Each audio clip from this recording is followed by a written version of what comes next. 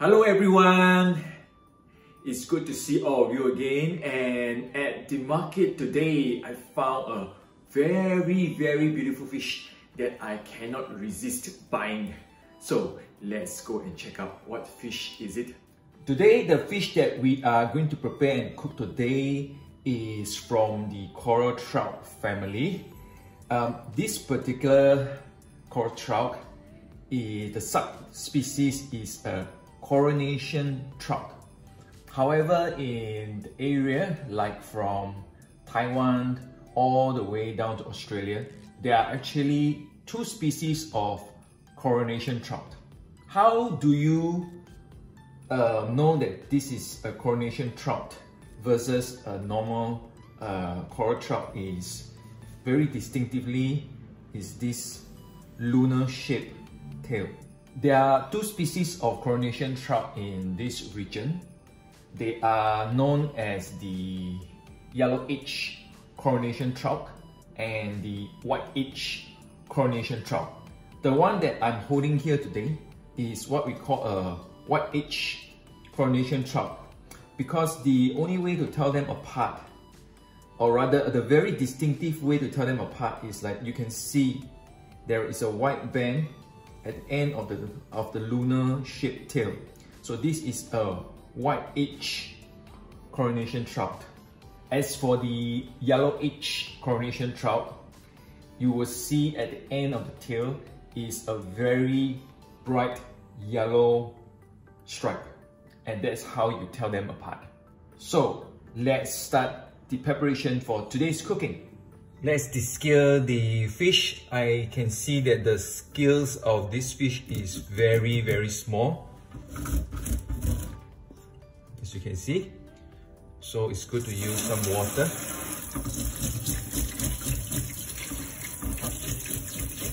After I have descaled the fish, I continue to take out the intestine and the gill of this particular fish, because we are going to do a steam dish today. I am going to plate my fish this way when I'm steaming, so this particular fish is able to stand upright properly. Sometimes if you find that your fish cannot be standing upright like this, what you need to do is to make sure that this particular part is open up a little bit more, and making sure that this particular part is separated so that you can form like a stand. I will make some cuts on the body to allow it to be evenly steamed. Though this fish is rather small, there's no need to have a lot of cuts or fillet the fish halfway because it's quite small. I'm going to put some spring onion stalks at the base.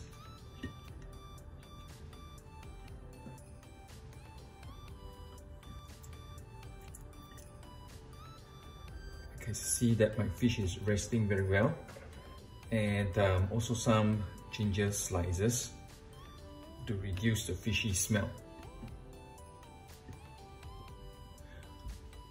Okay, and then our fish is ready for steaming. So let's get the wok or the pan going.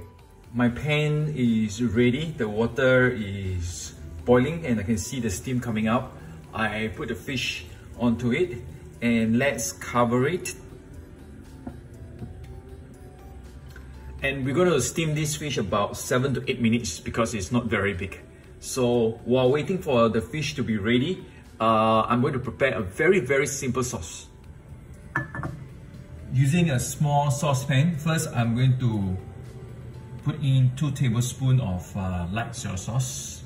Next, I'll put in 2 tablespoons or so of water. Then we have 1 teaspoon of sugar. And what we need to do is just make sure the sugar dissolves into this solution. Okay, the sugar has dissolved, then we are ready. Off the heat, and let's put this sauce aside. 8 minutes is up, and Let's check the fish. I think it's perfectly cooked. I'm going to off it. So what I'm going to do is I'm going to transfer this fish to another plate. After the fish is being transferred to the new plate, so I'm going to add spring onion that has been sliced up, and then parsley as well. And personally, I also like a little bit of ginger in my dish. After the fish is being decorated nicely with the parsley, ginger, and spring onion, on the other hand, I also have heat up 2 to 3 tablespoons of oil, and this is what I loved.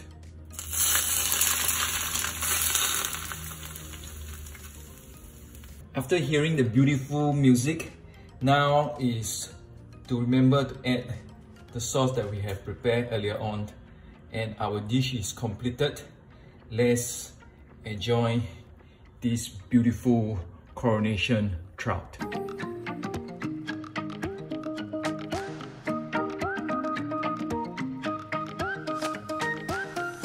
Let's enjoy the fish. Oh, it smells so good.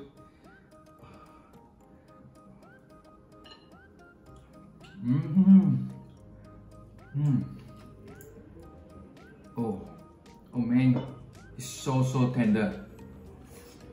Oh.